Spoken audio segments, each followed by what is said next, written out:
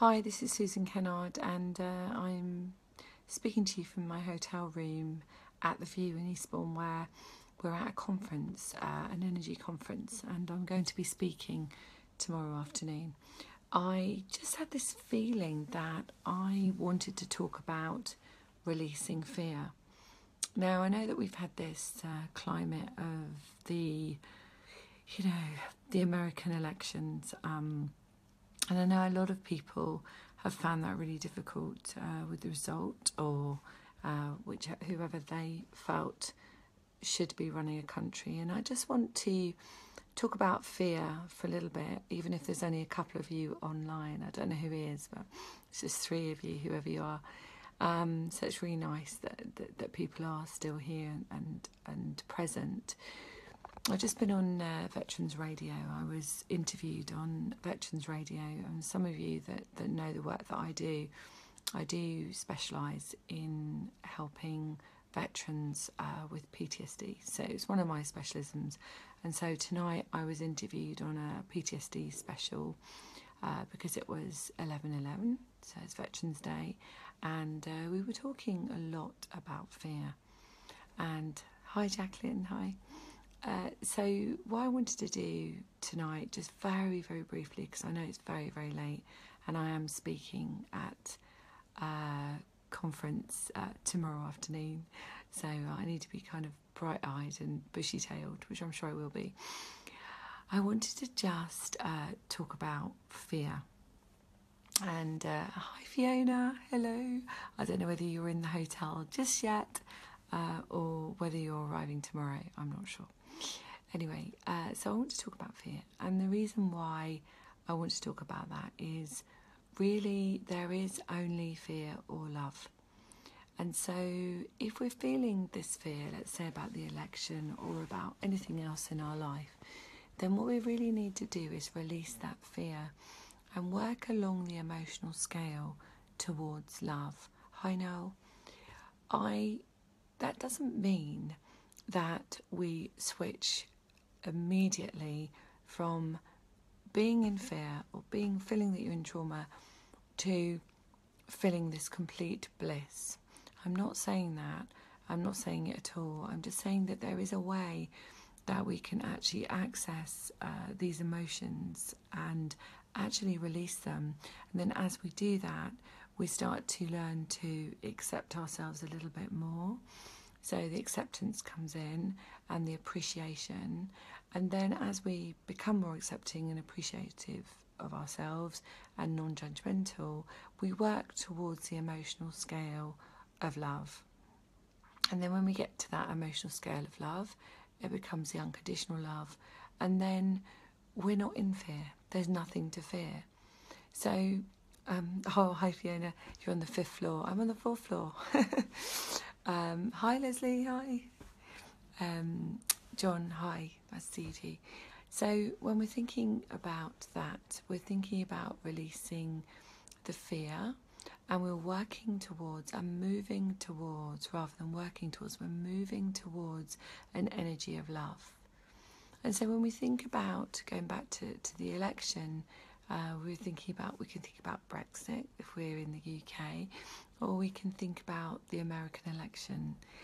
But really, really, does it matter? You know, this is quite a controversial thing for me to say, but I create my own reality. I create my own life, and I don't ever really listen to what other people think I should do. It's really coming from within.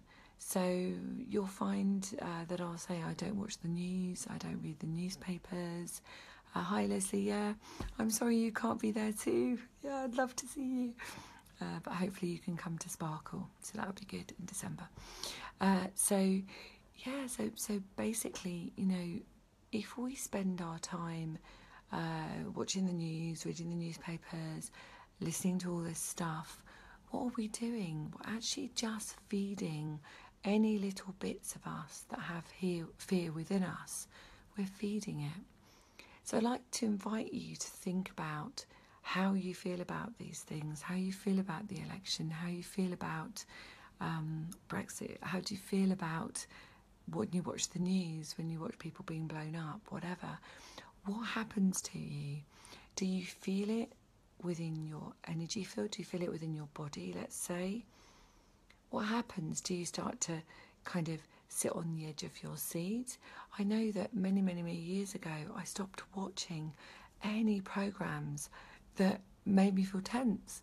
Why would I want to watch them? Why do I want to lower my vibration and my energy to that point? I just want to keep my energy raised. I want to feel amazing. I want to feel excited about life. I don't want to be thinking about, watching a horror movie or someone killing someone. It really does nothing for me at all. Nothing at all. So I don't really understand why people subject themselves to watching the news 24/7 or getting news updates on their phone. Why do we need that? What I've found is that what I need to know comes to me. Oh, Fiona's saying, I gave up soap operas. Yeah, my goodness. I remember the years ago when I used to watch Coronation Street and EastEnders. Oh, my goodness. How I felt afterwards was absolutely awful. So, those things I feel on some level are kind of meant to feed our fear and meant to feed our pain.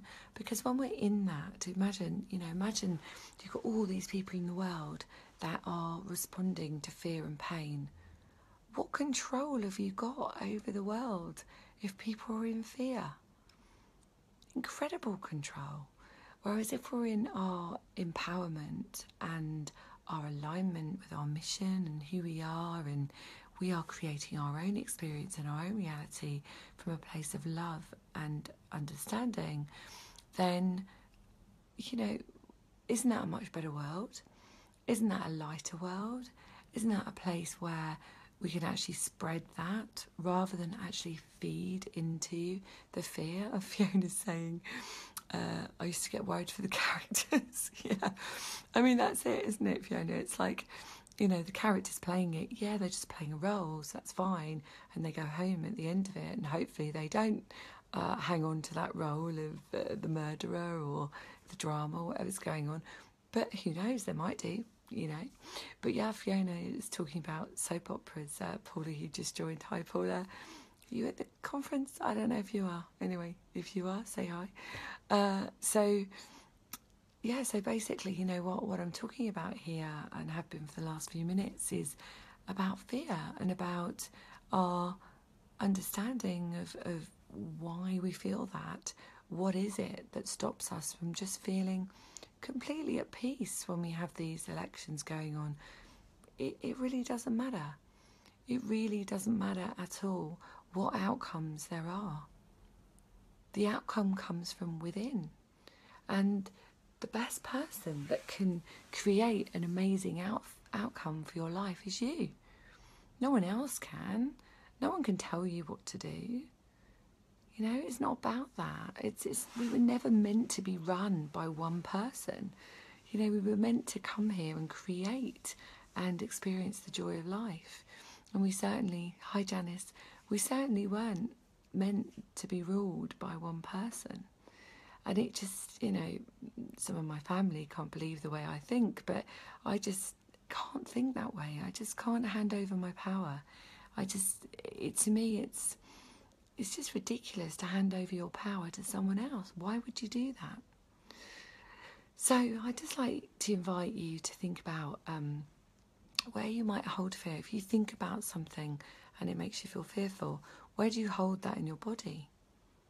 And then when you hold it in your body, when you feel it, when you watch something on the news, or you choose to read a newspaper, or you hear of something shocking that's happened, really notice where you feel it in your body. Because that's where you're holding a vibration of fear. And that's where you need to release it. So the ways that we can release fear, many, many ways that we can release fear. But one of the ways that we can release fear is using EFT. And I know that my good friend and colleague Fiona does EFT videos. I'm not actually going to do that with you. I'm going to do something which is just one of my things. So if you've all got, maybe you can feel a little bit of fear in in your body. You can use EFT if you want to, which is tapping to release that fear. Or we're just going to do something really quick, just for a couple of moments before I go to sleep. So I just want you to close your eyes. Okay, good. And just ground your feet. And just imagine those roots going far down into the ground, into the earth energy. Excellent. Good. And then imagine all that energy coming right the way up to your chest, up to your throat, up to your head. And then imagine it shooting up into the universe. Just imagine that cord of light going up into the universe. And if you've just joined, hi David, if you've just joined, we're just going to release some fear. So just ground your feet. If you missed that, just put your roots into the ground. Close your eyes, put your hands on your heart if you can. And just send that right up to the universe. So we're connecting with the universal love, as well as the love from the ground, from earth energy. Good. Okay, so just connect if you have a little bit of awareness in your body about where you might be holding fear. And just connect with that fear. So what colour is that? So I click my fingers because we're going from that part of the brain to that part of the brain. And the brainstem and the reptilian brain and the amygdala is where we hold all of that fear, that fight or flight, that kind of old belief that we're running from tigers. So it's one of the things that happens to us. We go into this fight or flight freeze response with fear. So where do you feel that? What colour is it? And then tell me what colour it is in a moment. And then I just want you to imagine, because you are the healer for yourself. No one can heal you. You have the ability to access your own inner healer.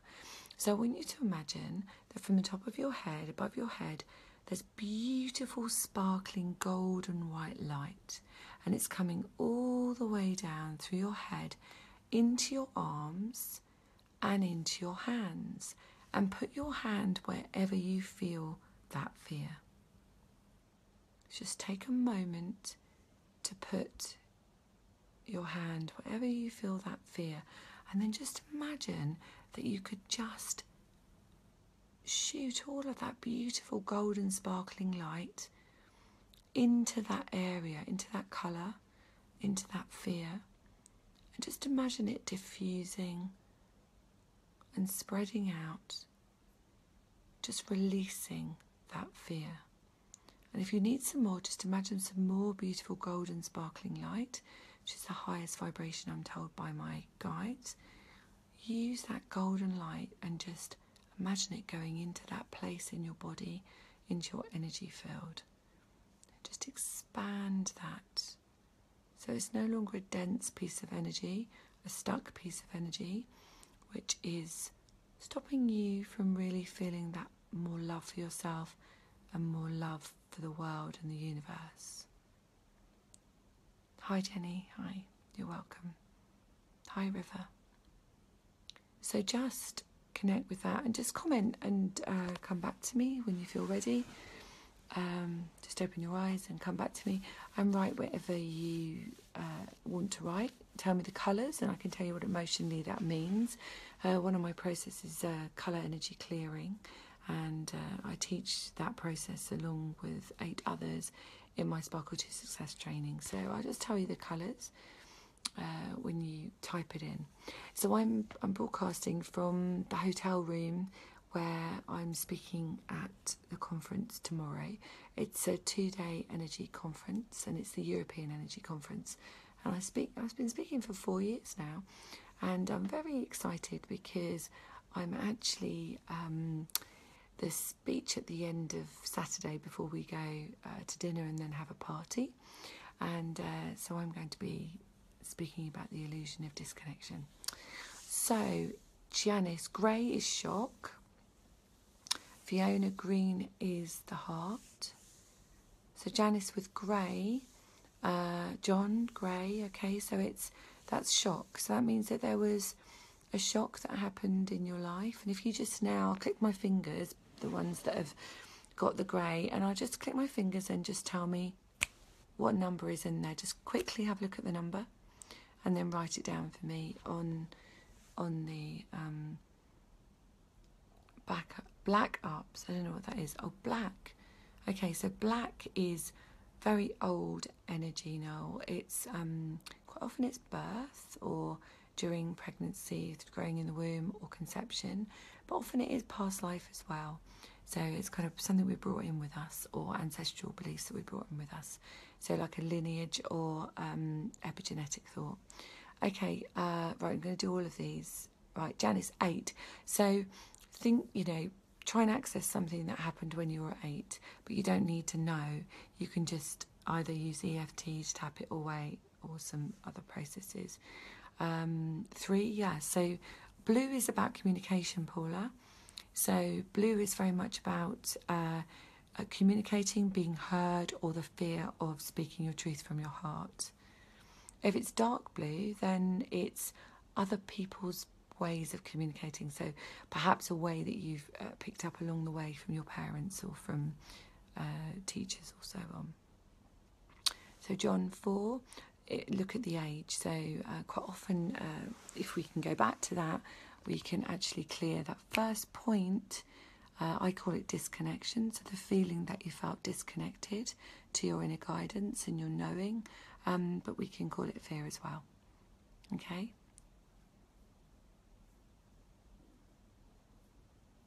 So anybody else want to share their colour? I know it's getting late now. Excuse me yawning. It's gone midnight. So I'll just stay on for another couple of moments. If anybody wants to... Oh, bless you, Paula. Possibly why I'm not at the conference. Oh, bless you. You didn't have to speak at the conference. You could have just come. You could have just come.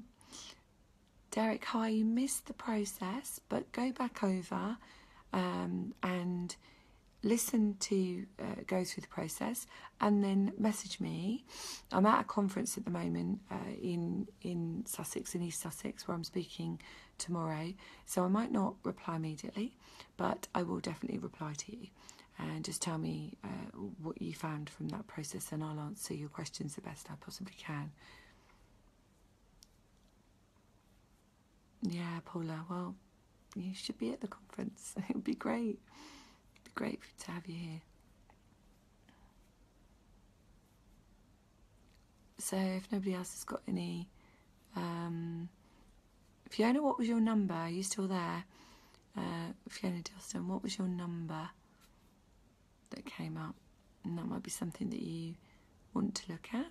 And if you, when you listen to my presentation tomorrow afternoon, I'm going to take you through a deep process. So it might be worth you kind of doing the process on that. Okay, right, I'm going to love you and leave you very soon because I'm really tired now.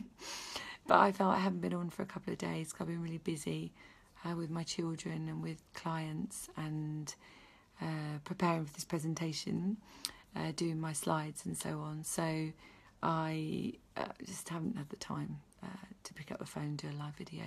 But I felt really strongly that I would do it. And I may do one tomorrow night as well. I may even do some at the conference. I never know. I'll see how I feel. Anyway, much love. Talk to you soon. Feel free to share this. It might help somebody else. And talk to you soon.